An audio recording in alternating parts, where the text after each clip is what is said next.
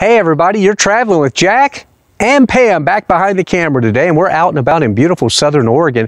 We are coming out Highway 140 from Medford, headed to Lake of the Woods today, and we found this really cool place here. This is the Lost Creek Bridge. Now you're probably saying, well, what's so special about that?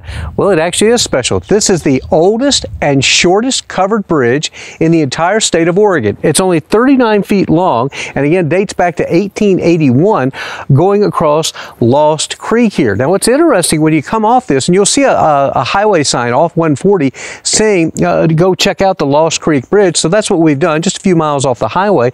And then in addition to the bridge, if you look over this way, this is called the Walsh Memorial Wayside.